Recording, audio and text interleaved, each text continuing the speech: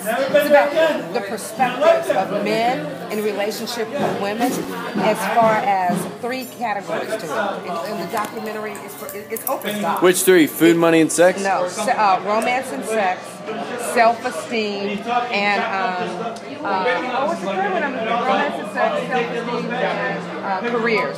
So how men have been the most incredible supporters of women in their careers, and how they've been the demise of women. How men have been the most phenomenal, romantic.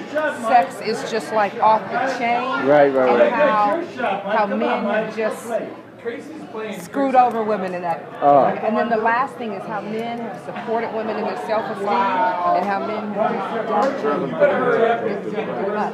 So that's what Where Is She in the Land That He is about.